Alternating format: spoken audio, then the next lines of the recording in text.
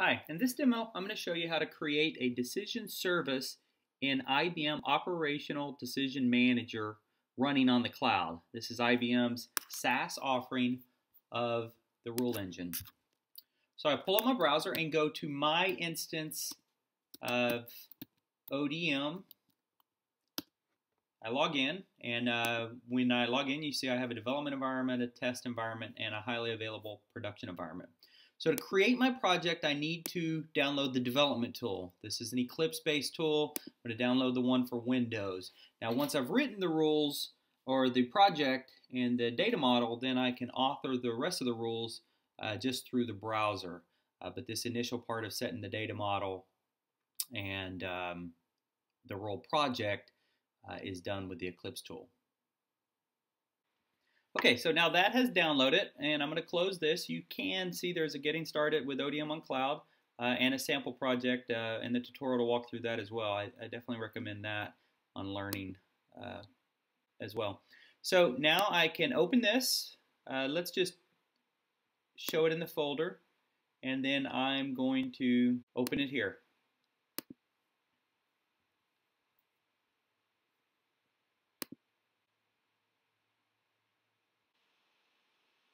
Okay, so now that has unzipped, and I can go into it. Actually, I can close this and launch Eclipse.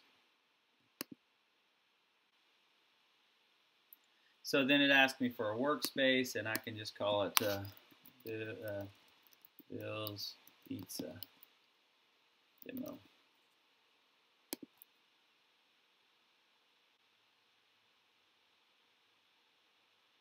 So the first thing it does, it asks for my connection. So I use my server, ODM US Demo 2, and hit connect.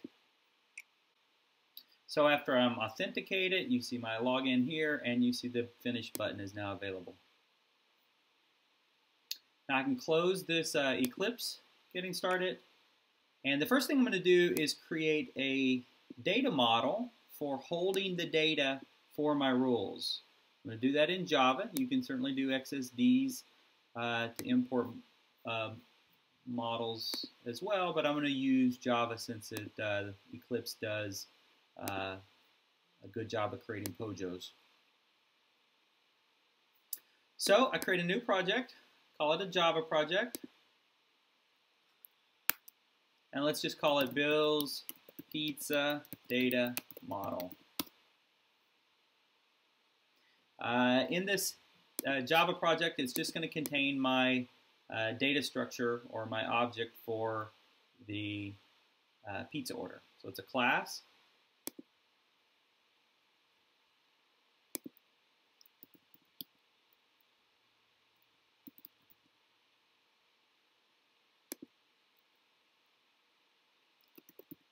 Pizza order.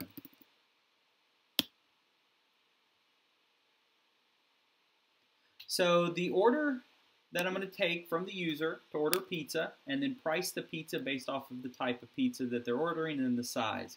So I need some properties to capture information about the pizza order.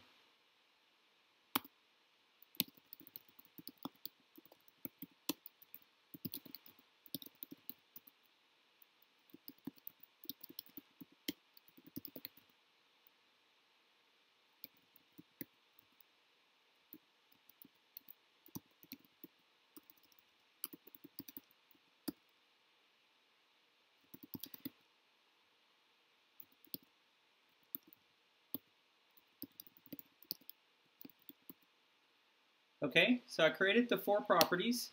Then I'm going to use the handy source generator to generate my getters and setters, following the Java Bean specification. Excellent. I also need some constructors. Same thing, source generate constructor from superclass, and then generate another one from all of the fields. Okay, so that's it. I'm going to close this object, and it's ready to go. Now I can swap over to my role perspective and create my role project. So I do right click in this view and do new rule project. I'm going to use the main standard project, click next, and I'm going to call it something like Bill's Pizza Pricing Decision Service. And I'm going to click Finished. Okay, so that starts that. I'm going to move this properties over here.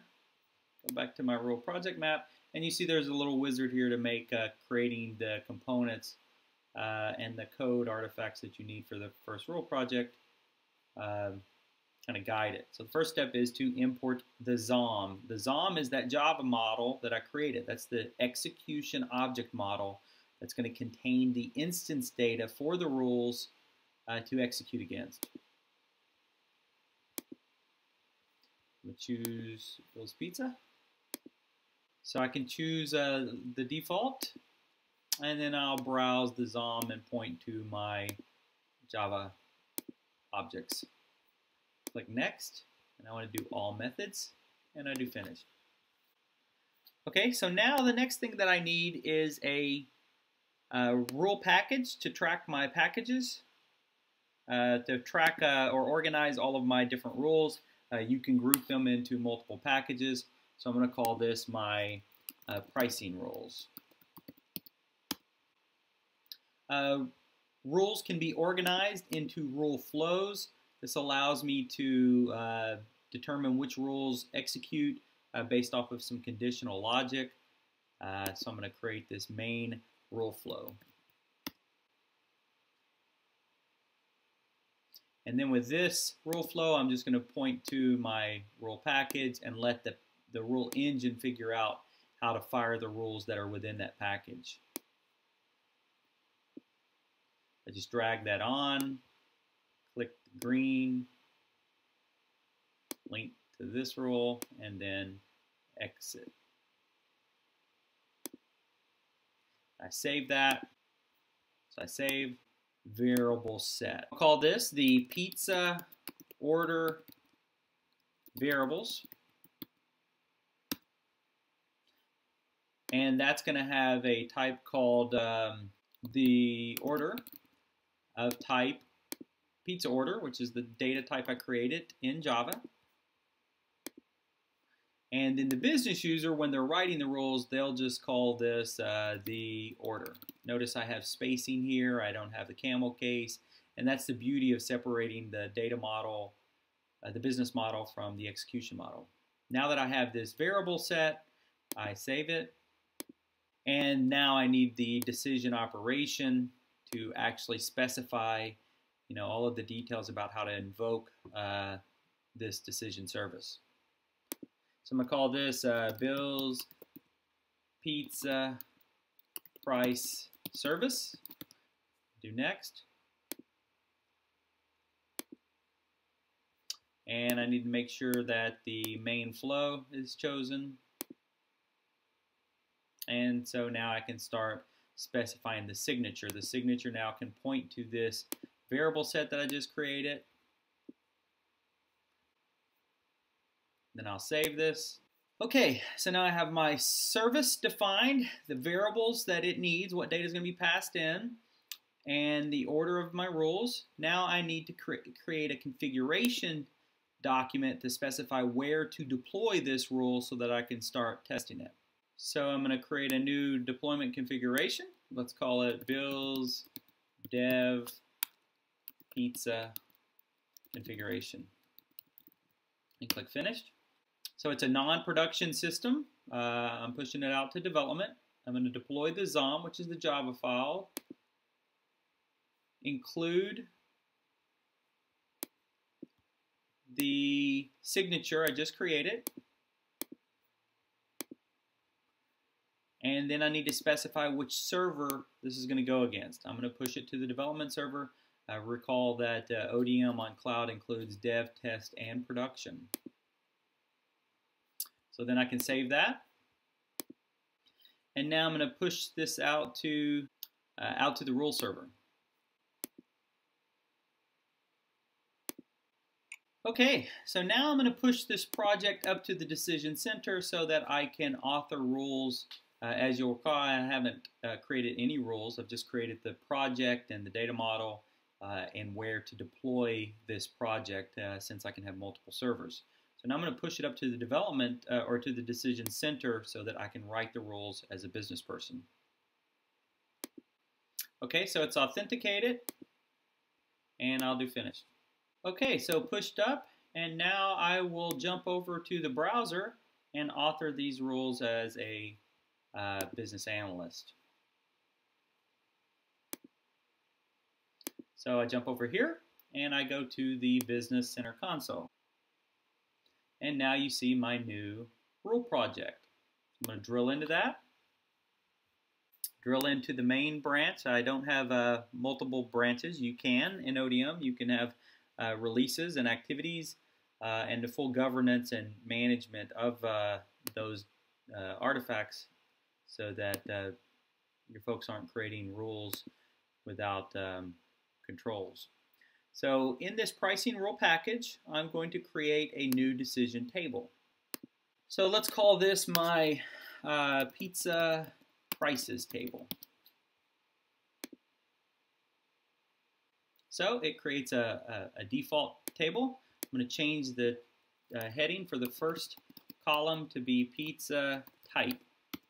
And then I'm going to change the column for the second column to be pizza size. I'm going to price the pizza just on type and size, so I don't need this column. And then this is the action column. You'll recall that these two columns had a C prefix because those are the conditional columns. This is the action column. What am I going to do when these two conditional columns match the data coming in? I'm going to set the price. So this is the price column. Now, I've specified what the column titles are so that you can write the rules. I haven't specified what value is going to be examined against the cell data. This is called the condition of the column. So I'm going to say the pizza, and you see the wizard pops up and makes it very easy. The type of the pizza, which pizza, I could have multiple pizzas in a given decision service call. I'm going to choose the one that I pass in the variable set. So the type of the pizza, and I'm going to say contains a string. And the string is going to be what I fill in the column. So I define it. Likewise for the size, I'm going to do the same thing.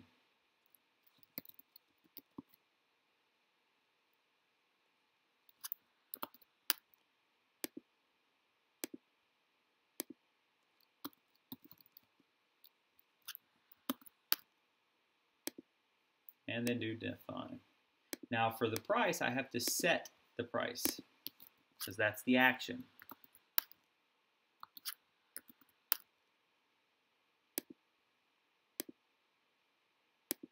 And whatever, I'm going to use a number, so whatever value I put in the cell, that's going to be the result of that call. All right, so that's set. Now I just need to fill in some values here.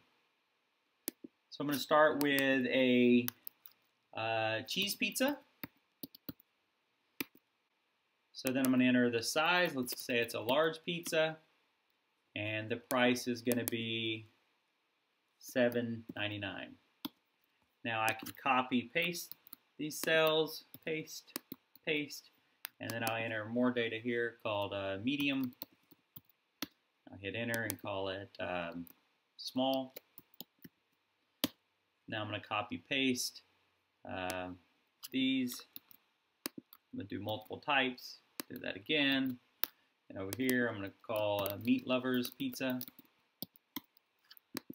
Copy that, paste. I'm going to have another one here, let's say veggie. Enter that, copy, paste, and now I start entering my prices. So cheese medium is going to be $6.99, enter. Then I'm going to hit $5.99. Then for meat lovers large, it's going to be $13.99, and then $11.99, and then $9.99. For a veggie, it's going to be $8.99, $7.99, and finally $6.99. And there you have it. And I'm going to save that table. Just call this V1. And now I'm set. Now I can go over to the deployment of that rule and push that out to the server, and then I can test it. So I drill into my main branch and I can do deploy. I'll choose the rule execution server and do deploy. And you'll see it was successful. So now the rule is there. I can go back over to my ODM on cloud, and there is this rule server is here, includes a REST client so you can test this. And then later I'll show you how to call this rule from my BPM on cloud pizza demo. So I go in, I choose my pizza configuration, I choose this service, I say let's retrieve REST, and I'm going to specify the latest so that if I make new versions, this URL is going to always work. You can use SOAP UI as well, and you'll see here some default information. So the price is going to be empty, let's say 0, and the pizza size is going to be a medium, and the type is going to be a meat lovers. And then I do execute. And you'll see immediately it comes back with the price, $11.99. If I changed it to a large and do execute, you'll see it's $13.99. So in just that amount of time, short amount of time, I've authored rules starting from scratch, downloading the Eclipse tool, writing the Java object model, creating the project, and then getting the project up to the decision center.